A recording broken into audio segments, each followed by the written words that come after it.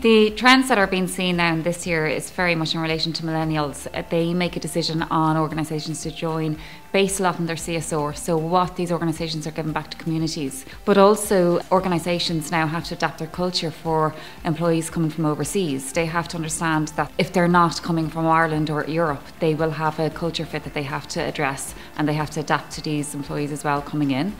And as always, in relation to trends and changes, brand is huge. Employees and potential candidates are always, they do a lot of more research than they did previously in joining an organisation. Human resource directors are adapting to these trends through mentorship programmes to allow employees to grow successfully within their organisation and make sure they're successful in promotion and have promotional opportunities. But they're also adapting with advances in technology to allow employees to work from home, flexible working hours, but also still be connected to their team, but may not have to be in the office at any given time. So you could have 3 or 4 team members working from home, but still connected to each other.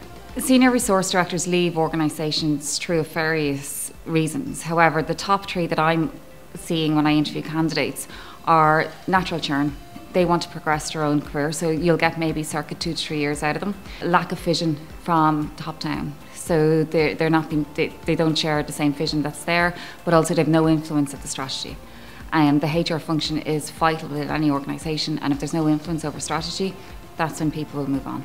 There's a few things you can do to retain employees and identify issues. If an employee is feeling that they're not being recognised for work they put in, you can put in an award structure as well. In relation to retaining them, make sure that they feel included and engaged. Their well-being is utmost, and that brings back to the fact of EAS system. But also, as well as that, bonus payments as well, be it every 3 or 6 months, for recognition of work put in.